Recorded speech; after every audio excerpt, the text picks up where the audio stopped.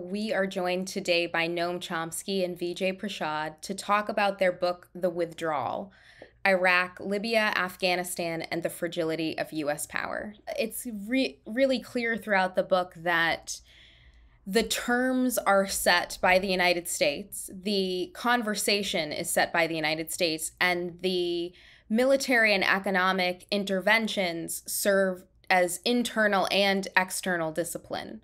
So they are externally disciplining anybody who dares, break or deviate from any of the rules set out at any moment. And they're internally disciplining, allies in other countries who generally follow along, but it's showing constantly the might of the United States and what happens if you step a toe out of line. Speaking to what you were saying with the China threat, this has recently been in the news because of Nancy Pelosi's visit to Taiwan, and I'd like both of you to comment on that. But you also talk about in the book about the way that China is trying to create systems that can meet or match or in some way contest U.S. power. And that's both economic, with the Belt and Road Initiative. You talk about the Shanghai Cooperation Organization. China has been doing development in Africa, and from what I've read in the mainstream news, the line is the Chinese don't mind working with corrupt leaders, so they're fine to build these infrastructure projects down there. But this seems like it gets to part of the core of the idea of the China threat. And there has been in the last week or so some escalating tensions. Can you talk about Pelosi's visit to Taiwan and more generally, what is the threat from China? Is it an alternative global banking system like the SWIFT system? Is it a way of checking U.S. sanctions? Is it a way of checking U.S. military power? Can you speak to that? Well, with regard to Pelosi, this was a very reckless act of personal aggrandizement. It's obviously trying to beef up her CV and show that she can be as tough as the craziest lunatic male that you can find.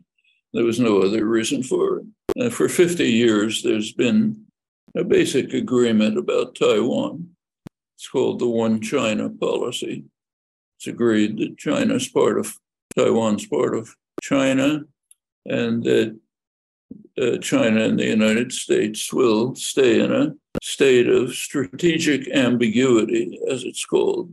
They tacitly agree that neither of them will do anything to overthrow the status quo by force. Okay, that's kept for 50 years of peace, few breaks, very successful policy. In recent years, the United States has been increasing provocations, which China responds to. Same in this case. Pelosi's visit was a major provocation. China didn't shoot down her plane, as they could have. They simply responded by a demonstration that China can close off Taiwan, blockade it, so that they will strangle it. It's a rock in the ocean, lives on trade. China surrounds it with military force. It's stuck, it'll collapse. So China carried out military maneuvers showing that. They also imposed some sanctions on Taiwan and also breaks with the United States, simply to show we're not going to be pushed around. The sanctions are probably more serious than they look.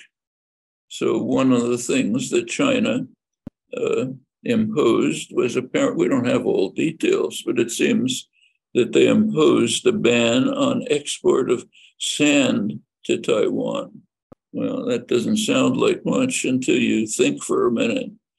Sand, Taiwan's a rock.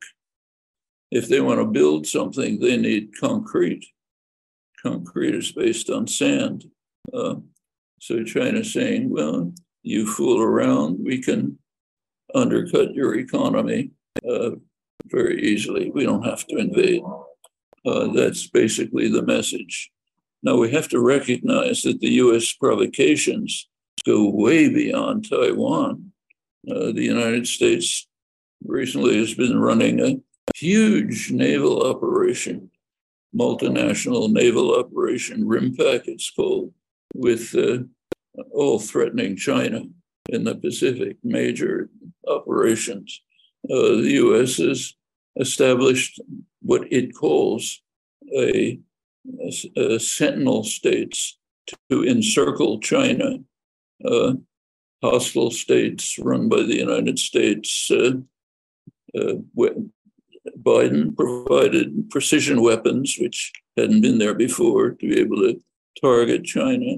US nuclear submarines have the capacity to destroy China, in fact, the world, but they're all surrounding it. There's an agreement with Australia, which one of Australia's leading strategic analysts called Clinton Fernandez, called a sub-imperial country, which serves US power as a base for US power in the region. And there's a deal to provide, the AUKUS deal, it's called, provide Australia with nuclear submarines, which can seriously threaten China in the South China Sea, claim to be able to just sink its fleet if they want to, monitor Chinese operations there. The Quad, so it's called, is South Korea, Japan, Australia, Japan, United States, and India. India is a reluctant partner, doesn't want to participate in this game. But the idea is to surround and circle China with hostile powers, which will prevent it from breaking out, doing anything. Now, that's constant, severe threats. What's the threat of China? I think it's what I said before. They're there. Actually, the former Australian Prime Minister, Paul Keating, well-known international statesman, had an article in the Australian press asking what actually is the threat of China? What are we worried about? He ran through the reasons, and none of them make any sense. I said, the real threat of China is there. It's there, and it refuses to follow orders. Here, I think we can go back to the Godfather image. Take, say, Cuba. Why does the United States devote such extraordinary efforts to torture and destroy Cuba? There's no precedent for it in history, in fact. Like right now, Cuba has a huge fire. It's getting support from Mexico, from Venezuela, not the United States. You have to strangle and torture the Cubans. Well, we know the reason. I go back to State Department records in the 1960s, very explicit. The threat of Castro is his successful defiance of policies going back to the Monroe Doctrine in 1823, which stated the intention of the United States to dominate the hemisphere.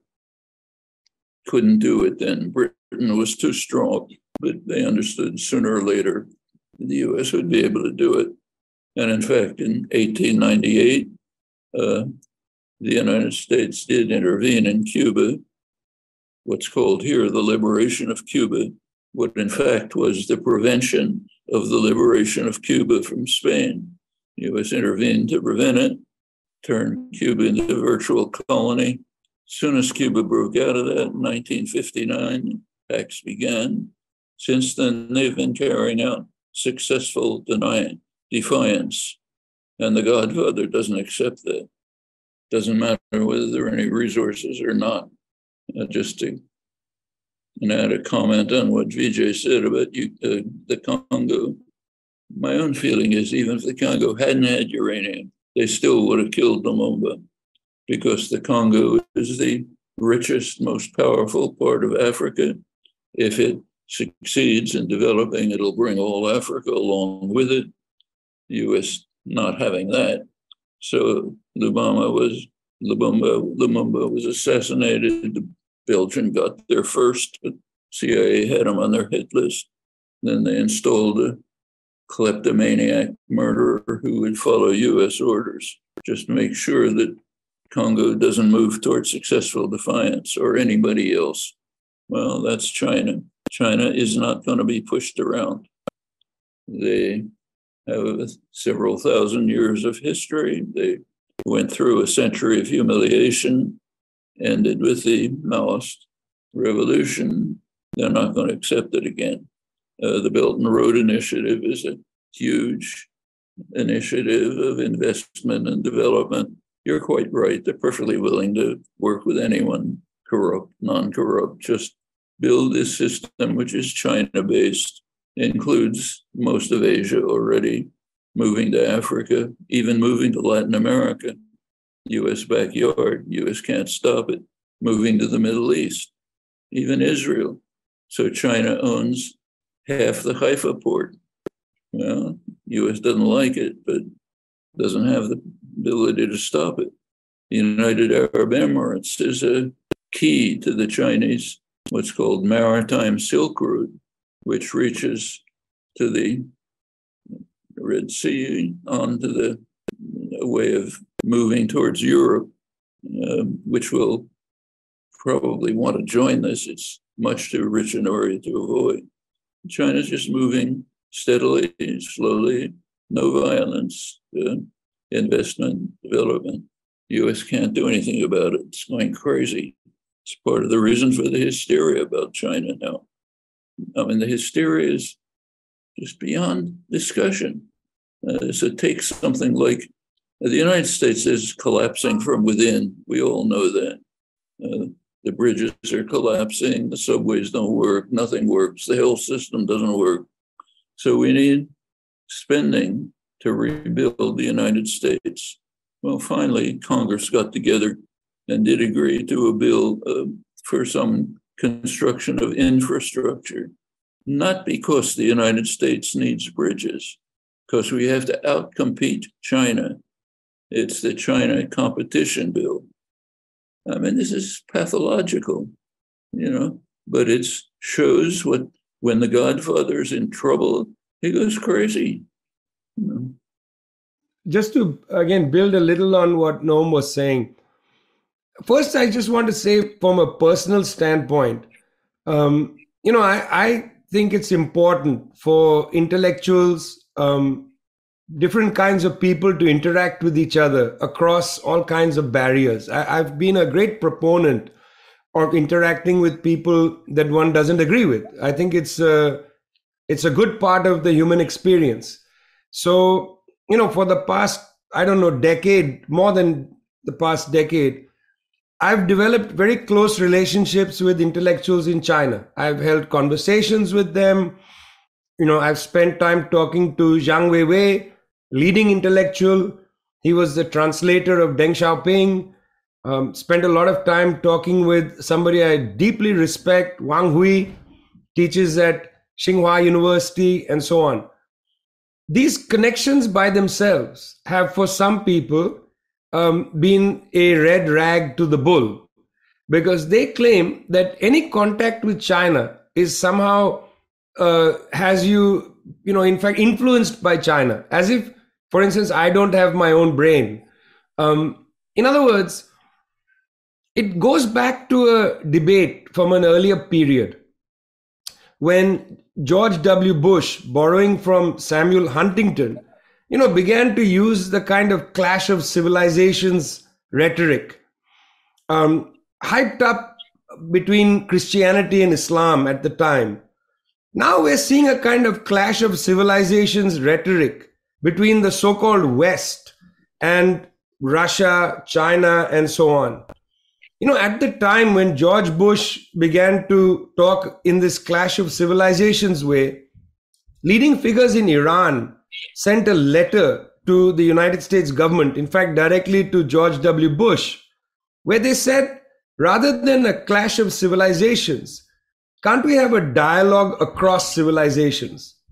Strikes me that many of the Western governments, led by the United States, have lost the appetite for both diplomacy and dialogue.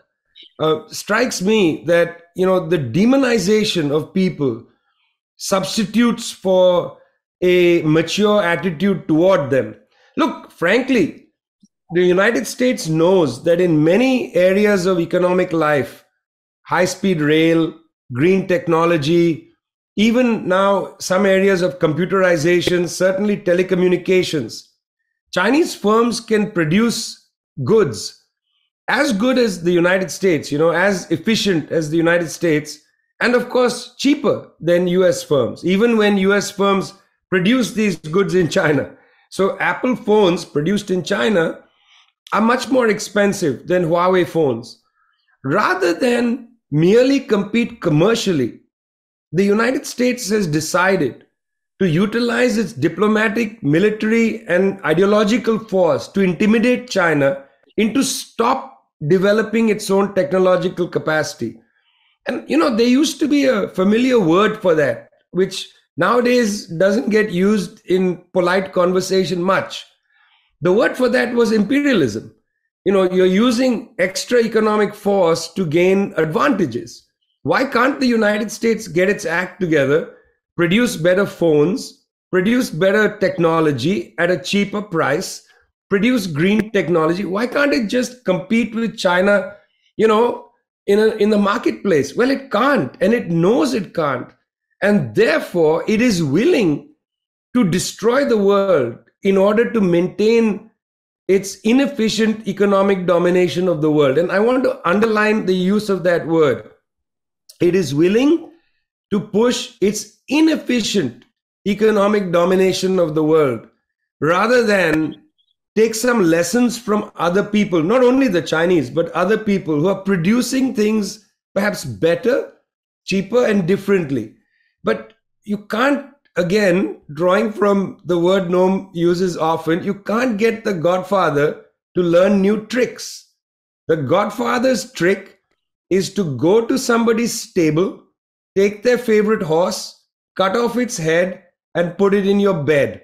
That's what the Godfather knows. The Godfather doesn't understand how to convince or how to learn. And that, I think, is something young people in the United States, it's a lesson to take from this, is that learn how to do things better. Learn how to talk to other people. Don't use your muscle to maintain your power, because that is bringing the world near destruction or, well, annihilation. Okay. And I'm an optimistic person, but I'm afraid for that. I'm afraid this attitude is really bringing us to the brink of a war we can't imagine. If you like this video from The Jacobin Show, please hit like and subscribe and share with your friends. Thanks.